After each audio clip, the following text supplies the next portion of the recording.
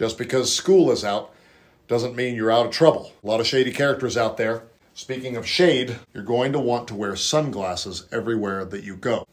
See the reflection? So whenever you're talking to each other, just be doing this to make sure you get every angle of the reflection. That way, you know you'll see if someone's trying to sneak up on you. Now, the other great thing about this is people can't see your eyes. If Bob here is being aggressive and he's getting up in my grill, I could be looking right at him. He doesn't know. So he thinks he's getting the drop on me. Look at that, looking right at him. Maybe I'm looking like this, maybe I'm looking like that. One thing I might do is spit in them and then put them on my opponent. Even just tap it a little bit, getting my spit in their eye like so.